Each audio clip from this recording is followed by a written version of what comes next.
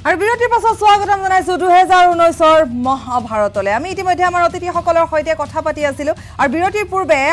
সুভাষচন্দ্ৰ ডাঙৰীয়াই কিছু কথা কৈছিল গতিকে আমি তেওঁ কি কথা উল্লেখ কৰিছিল বা কেনে ধৰণে তেওঁ বুজাব বিচাৰিছিল আমি সেই সন্দৰ্ভত পুনৰ এবাৰ তেওঁৰ ওচৰলৈ যাম আৰু তেওঁ যেহেতু আধৰুৱা হৈ ৰৈছিল সুভাষচন্দ্ৰ ডাঙৰীয়া গতিকে পুনৰ আপোনাৰ ওচৰলৈ আহিছো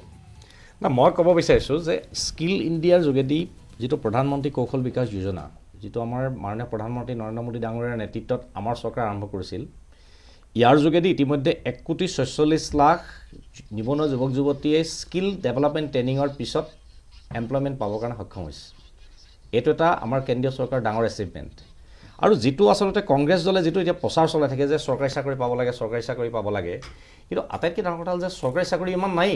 কোৰ চৰকাৰী চাকৰি ইমান দিব 10 কোটি নিবনুৱা গোটেই দেশখনত আমাৰ ৰাজ্যখনত যদি চাই 23 লাখ নিবনুৱা আছে ৰেজিষ্টাৰ্ড আৰু ৰেজিষ্টাৰ্ড নকৰাকেতো নিবনুৱা সংখ্যাটো যথেষ্ট বেছি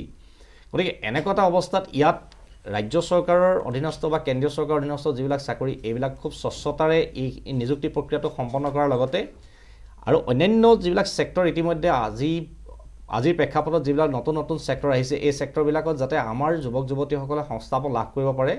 তাৰ কাৰণে এই স্কিল ডেভেলপমেণ্টৰ ব্যৱস্থাটো লোৱা হৈছে আৰু এই স্কিল ডেভেলপমেণ্ট ব্যৱস্থাটোত ইতিমধ্যে গোটেই দেশত 1,46,00,000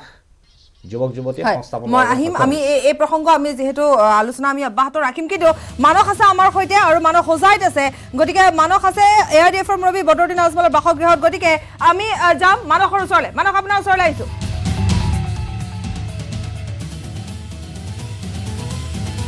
বাপুৰি ইতিমধ্যে আমি হোজাইত পুৱাৰে পৰা নগাঁও সংসদীয় সমষ্টিৰ হোজাইত আমি আছোঁ হোজাই জিলাত আছোঁ আৰু বহুকেইটা ভোটগ্ৰহণ কেন্দ্ৰৰ পৰিৱেশ দেখুওৱাৰ পিছত আমি এতিয়া সাংসদ তথা এআৰডিএফ সভাপতি বদৰুদ্দিন আজমলে কিছু সময়ৰ পিছতে ভোটাধিকাৰ সাব্যস্ত কৰিবলৈ যাব আৰু তেওঁৰ সৈতে আমি আছোঁ আমি তেওঁৰ সৈতে কথা পাতিবলৈ চেষ্টা কৰিম আৰু এইবাৰৰ ৰাজনীতিত এআৰডিএফ তথা সাংসদ বদৰুদ্দিন আজমলৰ ভূমিকাটো যথেষ্ট তাৎপৰ্যপূৰ্ণ বিবেচিত হৈছে কিয়নো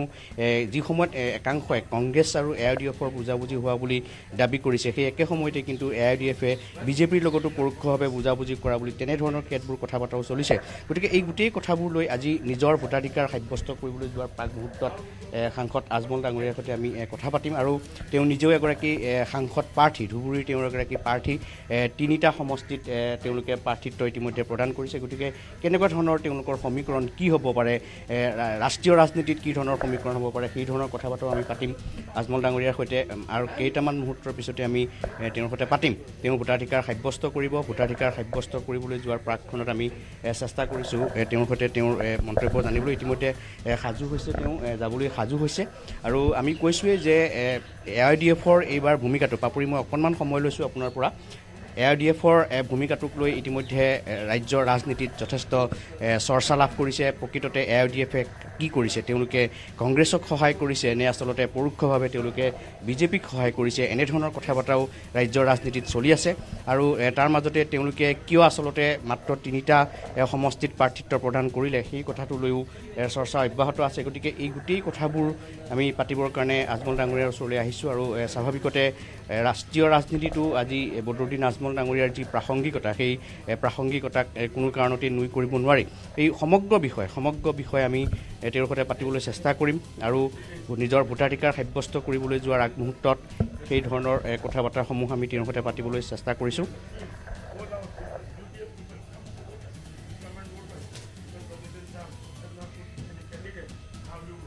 মই কৈছোঁৱেই যে তেওঁ নিজেও এজন সাংসদ প্ৰাৰ্থী ধুবুৰীৰ পৰা তেওঁ প্ৰাৰ্থী ধুবুৰী প্ৰাৰ্থী হোৱাৰ লগতে তেওঁৰ আচলতে